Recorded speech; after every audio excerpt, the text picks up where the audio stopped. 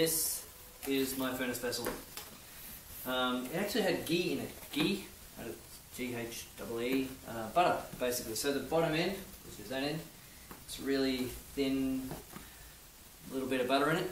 I was hoping to plasma cut the damn thing and smell cooking butter in the air, but I decided to cut it because I need something more controlled. This should be good and scary at the same time. So I'm going to be getting an angle grinder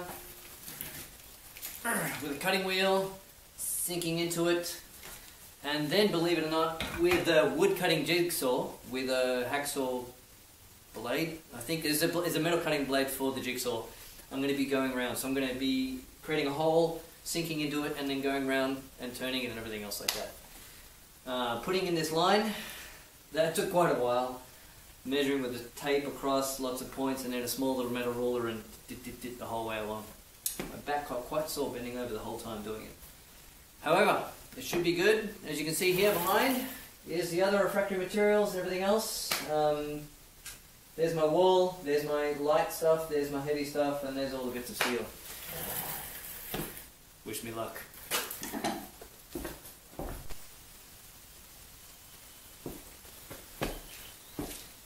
So, the genius that I am, after I adjusted this, I forgot, and I turned off the camera to do that, I forgot to turn it back on, didn't I? So I was talking to myself like an idiot while doing this, thinking the camera was on, but this is what we get. Look! I can't believe it's not butter. It's not actually butter, it's ghee, so I can just pull a little bit off. It smells exactly like butter. It's actually just milk solids. That's what was in this originally. So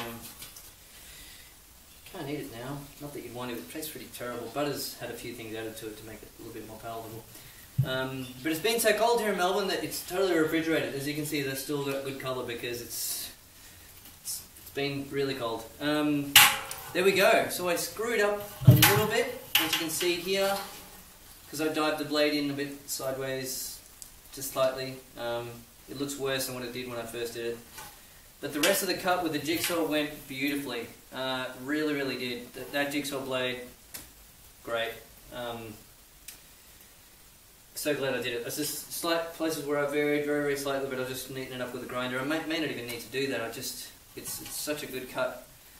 So, there you go. That's actually going to be the size of it. Crucible in there, and then a lid on top of that as well. Hopefully I got that right.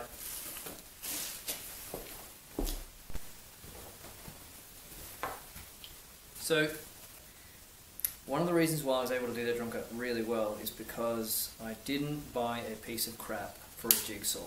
So, I just wanted to show you, for example, this jigsaw is Bosch. Seriously good stuff, right? I can do this like a sewing machine. And that ability to just give it a little bit of power when I need it, just to start off. I couldn't do that with, my last one cost $15. Can you believe you could buy a power tool for $15? I bought risotto, like the rice to eat, that's more expensive than something as technologically advanced as this. You boil up some rice and you can charge more than for something like this. It's amazing, don't you think? Anyway, my favourite set of power tools. I don't get sponsored, by the way. I'm not interested in that. But I do like them. It's the green and red. You know, Christmas colours. I like them. Remember the ads you used to get? Remember the great ads? You know, Sid Cruel, you cannot hand a man a grander spanner. Give him my Makita back, Mac.